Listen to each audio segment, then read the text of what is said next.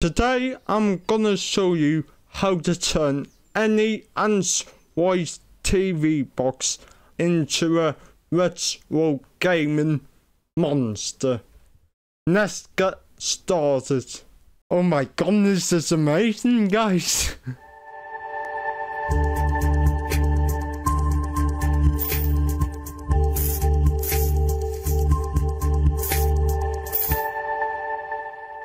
And all you need, guys, unbelievably, is one of these, an SD card, folks. Now, first off, this is a product from a company called Explosion of Fun, and they did send me this for free for you to take a look at. So if any of you guys are watching from Explosion of Fun, thanks for sending me this SD card as well as a USB SD card adapter.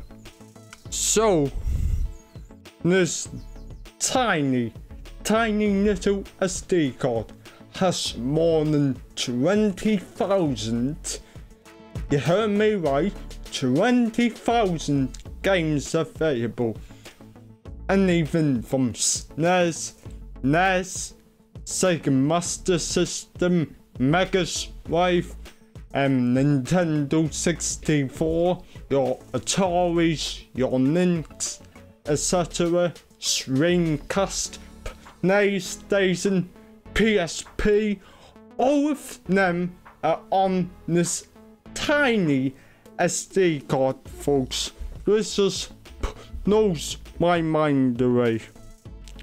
So, what do you need for this to work? You need an Android box. Obviously, you've already got that because you're watching this video. And also, if your box doesn't have a SD card slot, like an NVIDIA Silk, for example, which does not have a SD card slot, you can get one of these USB SD card adapters. So search them up on Amazon, USB SD card adapters, and they're easy to buy, folks. They don't cost many money, folks. Right, so all you do is get your USB adapter, or in your case, if you have a SD card not on your box, you can just shove it in your box. But for me personally, even though I have a SD card not on my box, I'll still prefer to plug it in via USB. It just makes it easier for me to unplug it and take it to any device. So all I do is just basically shove it in. And as you can see, guys, that SD card is in my USB adapter. I don't know if you can see, but it is in there. Right, so I'm gonna demonstrate this on the Bean & CT kin today. So all I do, find the USB port on my box and just plug it in, just like that.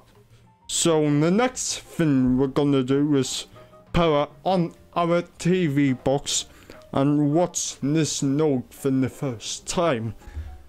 Okay guys, so the next thing we want to do is pair our controller.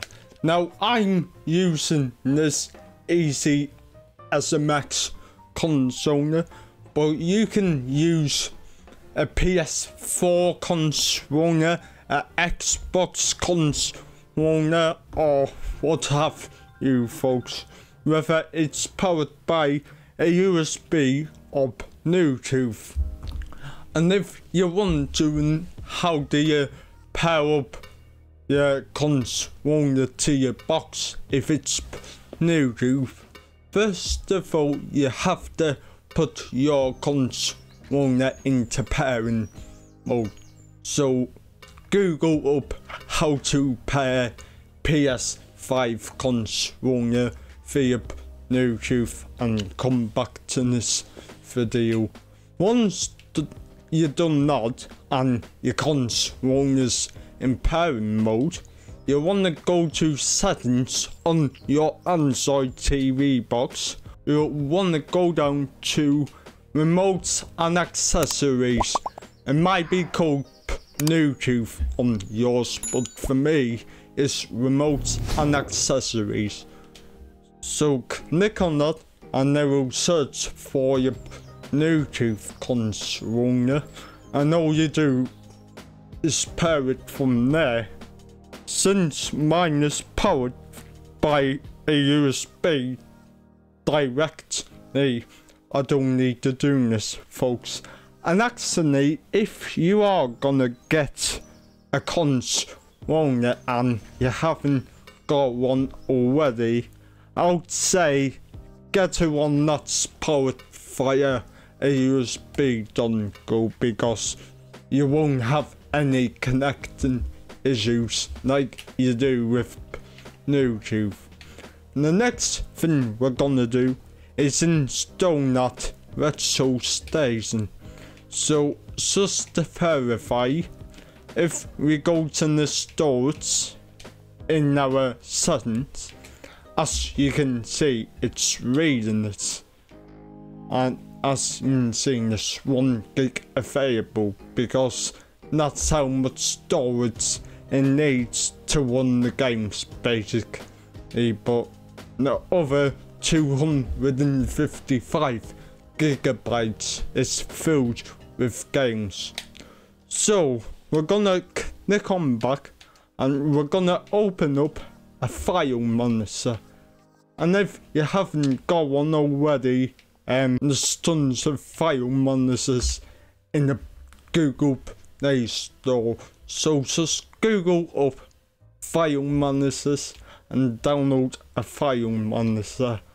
I'd recommend you install the Explore file manager free from the Play Store. Right, so once we've got our file manager installed, open it up, and then you want to browse our USB disk. And as you can see, mine's here, folks. So I'm assuming this is the one. So I'm gonna click on it, and here it is, folks. And the one we want to install is the APK file, where it says RS install APK. So we're gonna click on that, and it will take a second to load, and you should see Retrostation for Android, and then you just click install, and that will install the Retrostation for Android. Right, so once this is done, we're gonna click on open. So we need to enable this, otherwise it will not work, folks. So make sure you enable this. Okay, so it's backed out. So let's click back, and then there it is right there. Gonna open it up, and it's loading up. Apparently this can take up to 3 minutes according to Explosion the Fun. So leave it, don't touch any buttons until you're on the next screen, folks. Oh, and actually from this point, folks, it is worth noting that Explosion the Fun, when you're buying this SD card, they'll give you 3 licenses to use on 3 devices.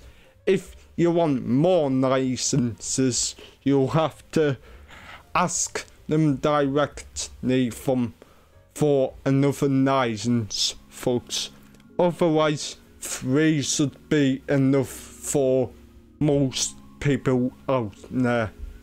Okay, so that did take about 5 minutes to load, but when it does load, you'll be prompted to enter your email and your password. This is the licenses Retrostation give you, so I'm just gonna enter mine.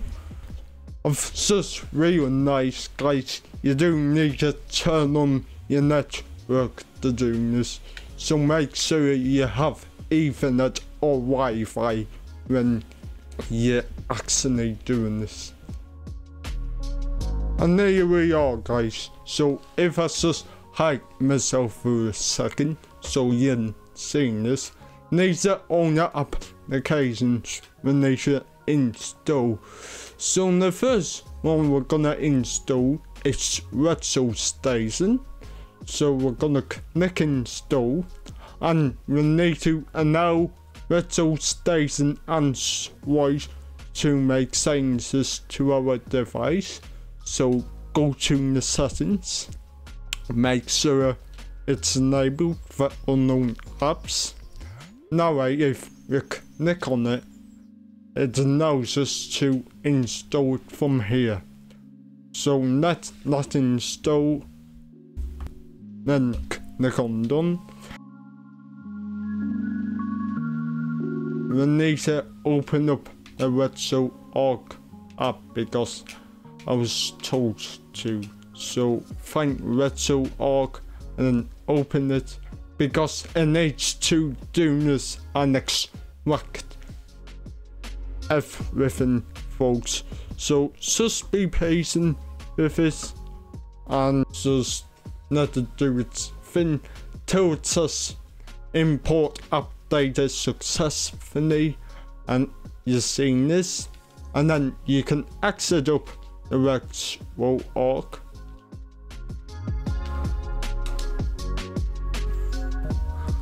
And then we can open up the Retrostation Android. So you're looking for this icon, I believe. Not the one with the circle, because that's the installation. We need the one that's without the circle. So click on that one. And you should see, guys, all the games in a second. So we need to allow this. I'm so excited, guys, because this is the first time actually doing this. And just like that, guys, we can play all the games. So we have Amiga 1700, we have our Ataris, your Sakura, your Lynx, your Commodore, your Dreamcast, your Game Watch, your Game Boys. Oh my god, this is amazing, guys. Neo Geo, NES, Nintendo 64, DS, PlayStation, PSP, PSP minigames, Game Gear, Sega Genesis, Master System, Mega Drive, SNES. This just amazes me. So let me click on one here. So let me click on Super Nintendo.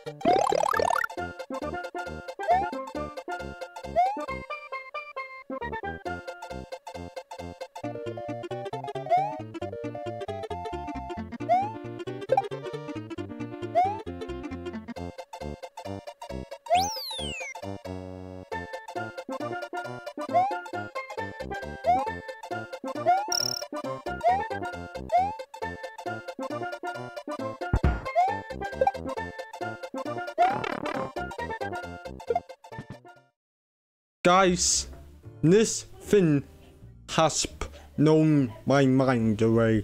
For the past hour, I've been playing some of my all-time favourite retro games. And I have to say, this product is awesome, folks. I cannot believe I have 20,000 games in my hand, folks. Like, seriously, look how tiny this is. The NES is in here, the SNES is in here, the PSP is in here, the Mega Drive is in here, the N64 is in here. It's all in here, folks. Honestly, this thing, I'm stunned, folks. I'm stunned, officially stunned. As you can see, the company who did this is Explosion of Fun, folks, and they specialise in all things retro, folks. So anything from gamepads to boxes to whatever retro you can think of, they specialise in, folks. And as you can see, the product we looked at today was the Retrostation Android Retro Gaming System. And as you can see, we're getting to the price in a minute. But I do want to point out there is a 256GB variant, which is the one I have. And there's a 128GB variant, folks. So let's compare these. The 128GB version has 20,000 games across 44 systems. The 256GB variant has 24,200 games across 65 systems, folks. And if we scroll down, and these are only consoles these support, and the ones that are limited to the 256 version are this System Japan 255 version. The Master System Japan version is limited to the 256 version. This is limited to the 256 version. The Super Famicom is limited to the 256 version. But what most people want is the N64, the NES, SNES, etc. Guess what? They are all on the 128GB version, folks. So if you go for this one here, folks, the 120GB version, you're still getting the SNES, the N64, Sega Saturn, I think, is on the 128GB version. It's just, I think, additional powerful games that are on this 256GB variant.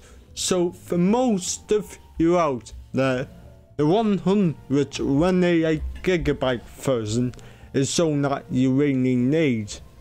Now let's look at the pricing. First, let's look at the 128GB version. It sits at €41, which in pounds is £35 for the 128GB version, what about in dollars, I hear you ask? Well, let's check. $45 in the US for the 128GB version. So we need £35.45 for the N64, the NES, the SNES, Sega Master System. Is really all you need, folks, for most people. But for the 256 version, that is €105, which converted into pounds. It's £90 for the 256 variant, which in the United States, I believe it's $115 for the 256GB version. So unless you care about more games and there's more options to play, like me, I like more options to play things. The 256 version is worth it in my opinion. But if you're the average person who just wants the N64, a Nintendo Entertainment System, the SNES, the Master System, etc., the 128GB version is all that most people need, folks. Thank you so much for watching this video, and if you enjoyed it, click the like button, subscribe to my channel if you're new. Thanks again to Explosion of Fun for sending this product out for review, and with that all being said, have a great day, and I'll see you in my next video.